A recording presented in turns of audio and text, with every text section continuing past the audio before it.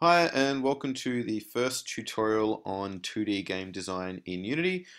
In this series I'm going to show you how you can create your own 2D games using the Unity software. I've also made a series on 3D game design in Unity, so if you're interested in making 3D games, then make sure you check out that series as well.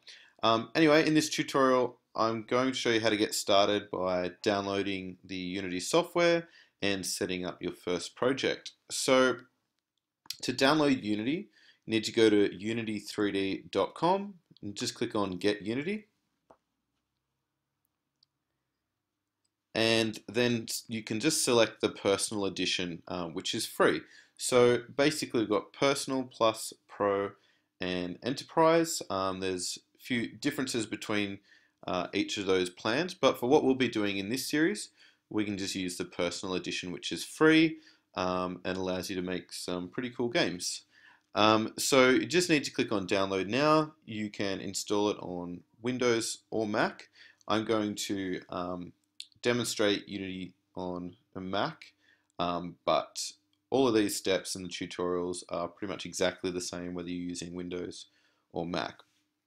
Okay, so when you download the software, I already have Unity installed on my computer, but when you download it, you can install it using just by selecting all of the default options. So you don't really need to worry about picking any extra options during installation. Just go with the defaults and let it install. Once it's installed, you can go and open Unity. And this is the first screen that you'll see. So here you have projects, and you'll have a list of projects that you're working on once you've created some projects. Or you can also, if you're opening a project that's maybe been made on another computer, then you can click on Open Other and browse for the folder that project is stored in.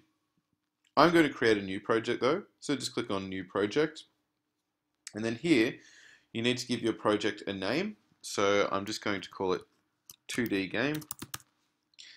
And you need to select the folder that you're going to store your project in. So I have a default folder here. It's in Documents and then Unity Projects, and I'm going to store my project in another folder in here. So I'll choose that folder.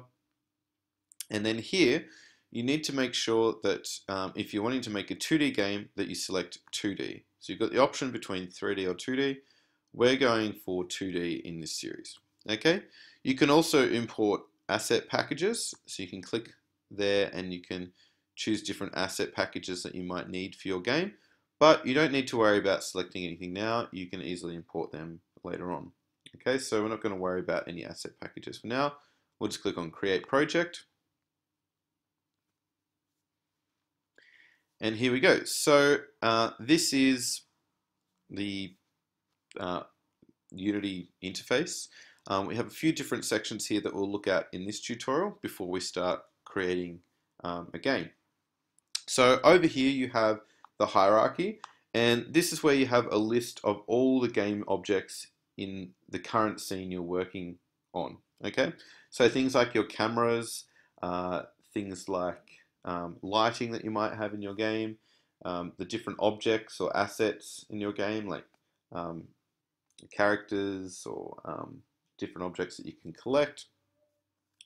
All of those different game objects that are in the current scene will be here in the hierarchy. Down the bottom here, you have the project window, and this is where you can view all of your assets. So assets are things like images that you're going to use in your game, like background, or sprites, such as characters. If you're making like a ball game, it might be a ball image. Things like weapons, or torches, rocks, trees, all of the different assets that you're going to use in your game are displayed down here. And also things like scripts that control your game, and things like materials that you might use in your game as well.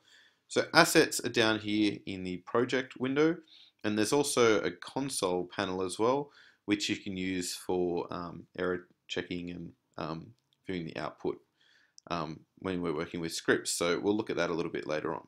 Okay. Over here on the right hand side, we have the inspector. So when you select an object in the hierarchy, or maybe an object in the assets panel, you can see all of its properties over here in the inspector. So things like its position, its rotation, and its scale, and all different other properties there that we'll look at later. In the middle here, we have the scene window, which is where you actually work on designing your game. So you drag all of the different objects that you want in the scene here. You can move them around. And then we have the game window, which will show you an actual preview of what the game will look like in this scene. At the moment, we don't really have a scene here. So I'm going to click on File and New Scene. And now we can start adding assets to the game and drag them onto the scene. Okay. With all of these different windows, you can actually move them around to wherever you want. So you can snap them in different positions. You can do something like this. So you can have your scene view here, and you can have the game preview down here if you like. You could move the inspector somewhere else. So you have all of these different options. If you move things around and then you wanted to get it back to how it was before, all you need to do is click on Window, Layouts, and then Revert Factory Settings. If you create a new layout by dragging the different windows and panels around and you want to keep that layout, then you can also save it as well. And there's a few different options there to choose from, like default 2x3, 4 split, which looks like that. A few different options there, but I'm going to go and just go back to the defaults, which looks like this. Okay, so that's basically the Unity interface. In the next tutorial, we're going to look at how to start your project and import all the assets that you need for your project and start creating a game. Thanks for watching.